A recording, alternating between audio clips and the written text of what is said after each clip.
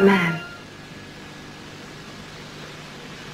are you telling me that my son... Are you telling me that my son was gay? Well, I don't believe that. Mason said he was. Mason is a liar. Sophia, Mason showed me a tape that he had made. He had pictures of Channing and his lover. I didn't want to believe it either, but when I saw those pictures... Well, just who is this man? What is this man's name?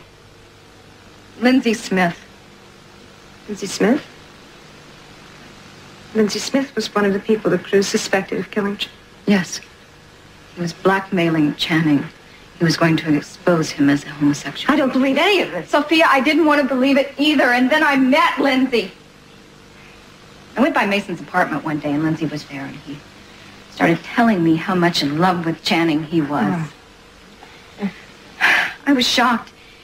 And then when I really thought about it, I realized that what he was feeling wasn't that much different than what I had felt for him. Oh, dear God.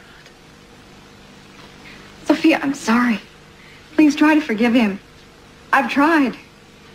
It is the only thing that's going to make it any easier for you. Well, I apologize, ladies, if my unavoidable delay has caused you any upset. It wasn't you, Mason. Good.